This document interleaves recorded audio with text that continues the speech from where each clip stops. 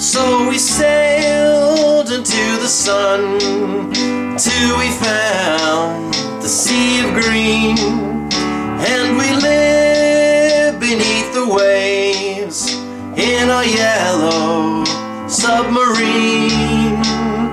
We all live in a yellow submarine, a yellow submarine, yellow submarine. Yellow Submarine was written by Paul McCartney and sung by Ringo Starr.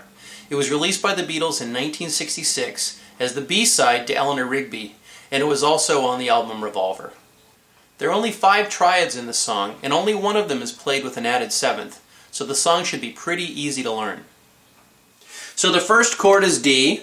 The left hand then will be playing a D. That's your bass player. Your left hand is your bass player.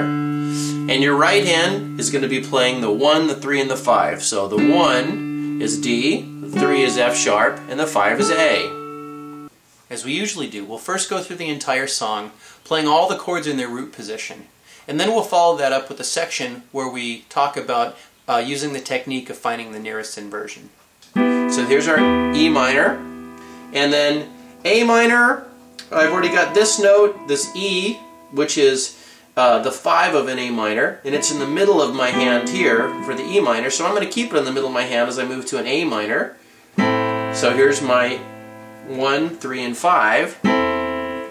In the song-specific technique section of the lesson, we'll talk about the rhythm of the chord changes, how to play the walking bass line, and how to play the marching band bridge.